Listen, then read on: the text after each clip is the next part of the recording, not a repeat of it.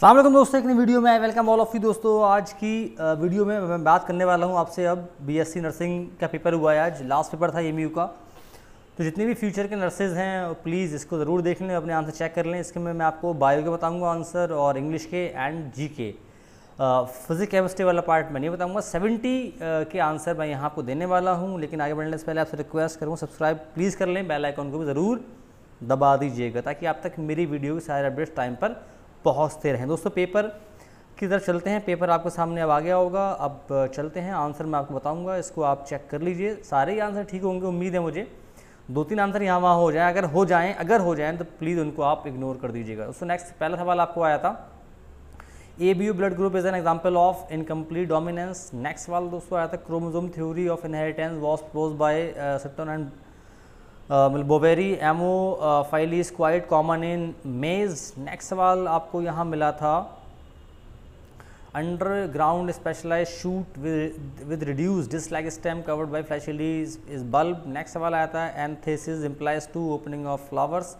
Next सवाल आपको मिला था, root that develop from plant part other than radical are adventitious. Bacteria found in root of legumes are rhizobium. Next सवाल यहाँ आपको मिला था, stem modified into flattened photosynthetic structure is phylloclad and product of glycolysis is pyruvic acid. Synthesis of alpha amylase at the allurone layer cell of cereal grain is by GA3, इसका answer होगा। Next सवाल यहाँ आपको मिला था, heart rot disease off beat is cause by the deficiency of boron. Next सवाल आपको आया था, the following element is trigger pressure of the cell, इसका आंसर होगा पोटेशियम।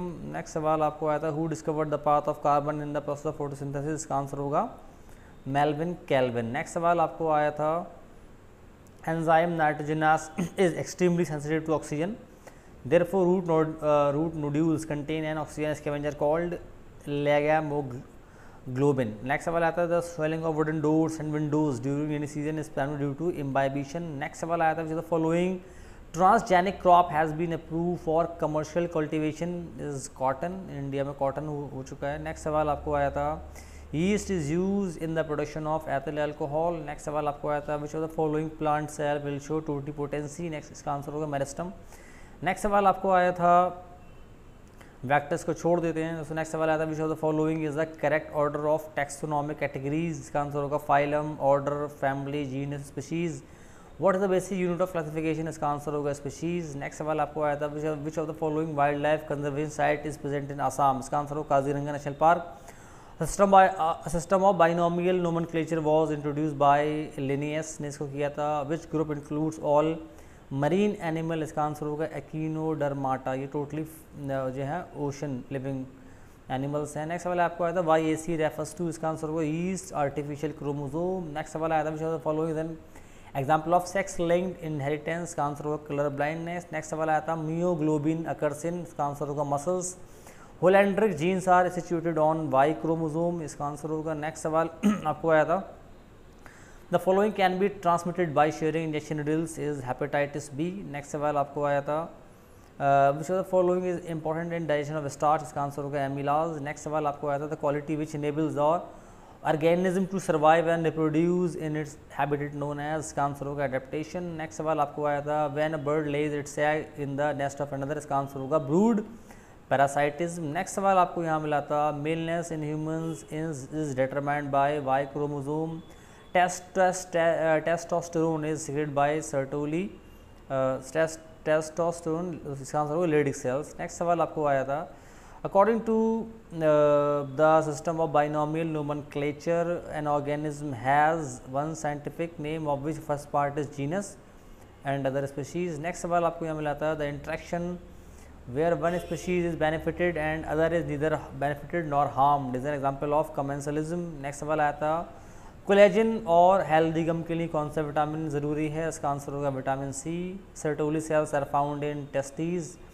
नेक्स्ट सवाल आपको आया था, amoebic dysentery can occur due to eating N unhygienic food, which of the following animals beer true horns, इसका आंसर होगा sheep. तो ये हुई आपकी बायो वाला पार्ट। 40 सवाल आपके थे बायो के। अब चलते हैं इंग्लिश। नेक्स्ट सवाल दोस्तों आया था, the poor man is hungry give him something to eat, next सवाल आया था when I was young I would go for a walk every day. Next सवाल दोस्तों आपको आया था Meera has no aptitude for business. Next सवाल आया था select the odd word from the following, इसका आंसर होगा आर्शीपेलागो। नेक्स्ट सवाल आपको आया था अपोजिट ऑफ एक्लेसियास्टिकल, इसका आंसर होगा सेक्युलर। नेक्स्ट सवाल आया था group of line is called pride. Next सवाल आपको आया था let the cat out of the bag का मतलब होता है accidentally revealing a secret.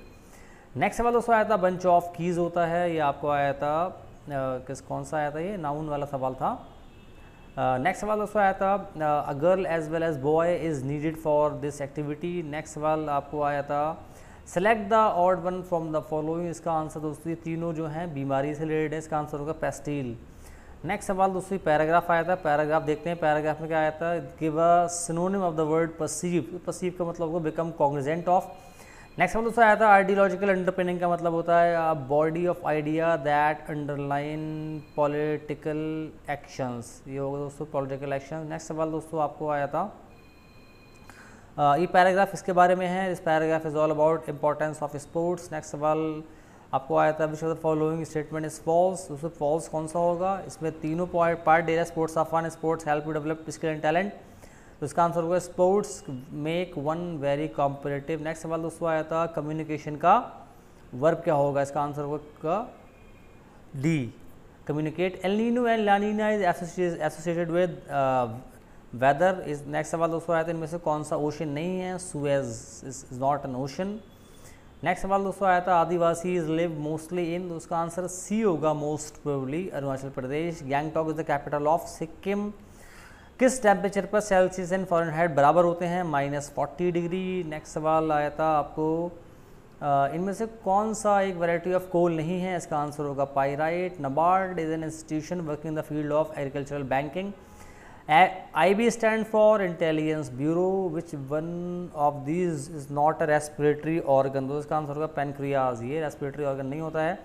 ONGC stand for Oil and Natural Gas Corporation, इसका आंसर होगा बी। नेक्स्ट सवाल आपको आता है the national song of India was compose bye Rabindranath Tagore होगा इसका आंसर। नेक्स्ट सवाल दोस्तों आपको आया था which of the following is the first Asian country to approve world first ever dengue vaccine, डेंगुवैक्सी, इसका आंसर होगा फिलीपींस। नेक्स्ट सवाल आपको gold Boolean standard refers to gold as the measure of value, इसका आंसर होगा most probably. Next सवाल आया था which one of the following organisation has sanctioned $1.5 billion loan to support स्वच्छ भारत मिशन, इसका आंसर होगा world bank. Article 17 of the constitution is related to provision of untouchability, ये दोस्तों आंसर हुए 70 आंसर मैंने आपको दिए इस वीडियो के अंदर।